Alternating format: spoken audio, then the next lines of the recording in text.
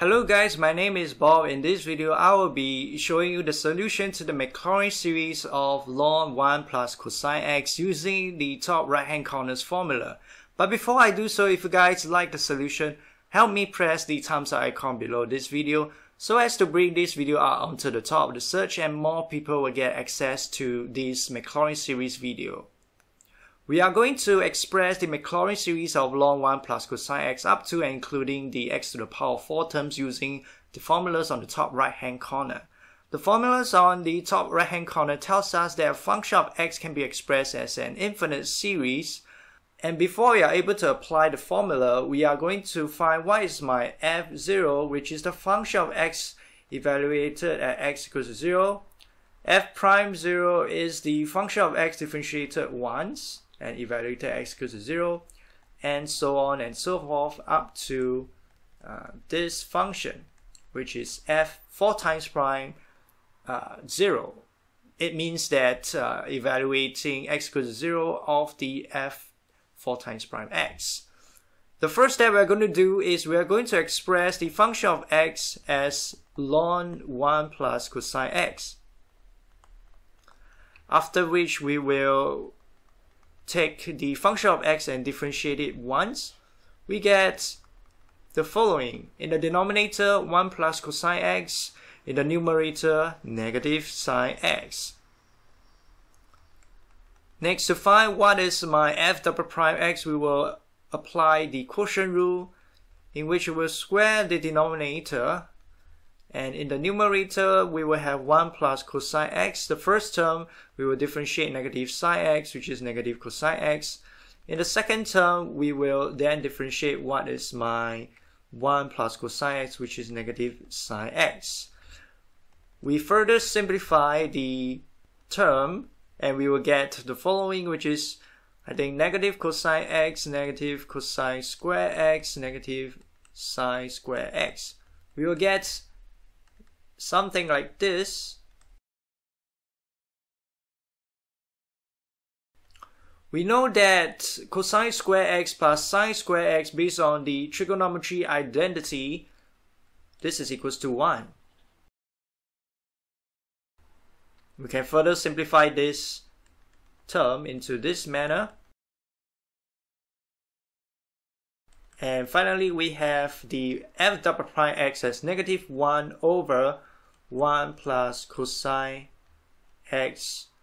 And next we evaluate what is my f triple prime x. The f triple prime x, same thing, we will use the quotient rule. We have 1 plus cosine x square, and then we have 1 plus cosine x, differentiating a constant is 0, subtracting away 1 plus cosine x, differentiation, it would be negative sine x.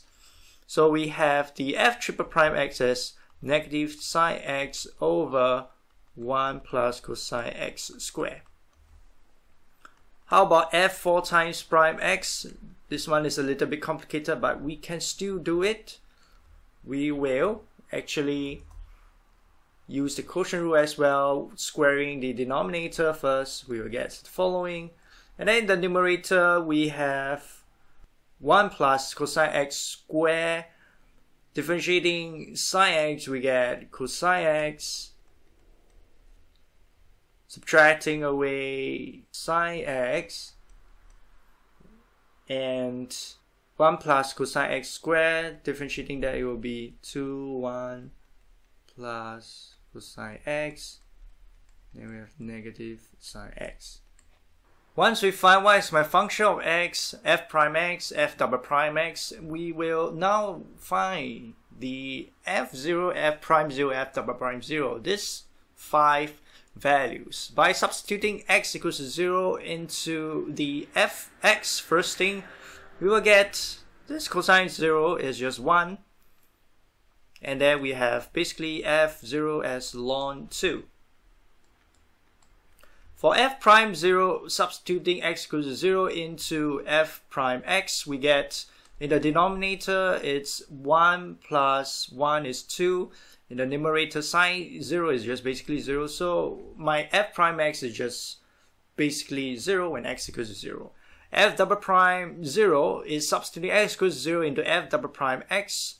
So in the numerator is 1, in the denominator is just 2. So we get negative half. How about f triple prime 0? So for f triple prime 0, it's basically just 0 because in the numerator, if you have to substitute x equals to 0, it's just 0. Alright? And then how about f4 times prime 0? So for this one, we have to work it out. As for the denominator, 1 plus cosine 0 is equals to 2 to the power of 4. And in the numerator, the second term, we do not need to evaluate because anything sine 0 is just 0. So we have here sine 0 and we have here sine 0. Whereas for the first term of the numerator, we have 1 plus cosine 0 is 2 square. Alright, so this is 2.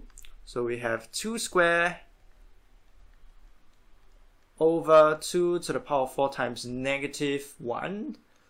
So we get negative 1/4 as the f4 times prime 0.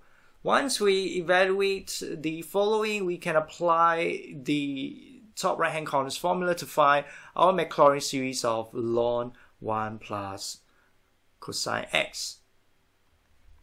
So the Maclaurin series of ln 1 plus cosine x is just approximated to be, my f0 is ln 2, my f prime 0 is basically just 0, so for the second term is 0.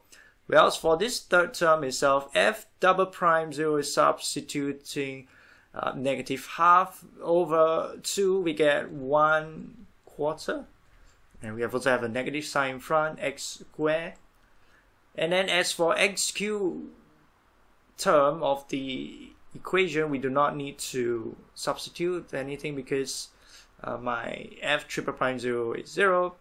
Whereas for f4 times prime 0 is just basically the following, which is 1 over 96 x to the power of 4.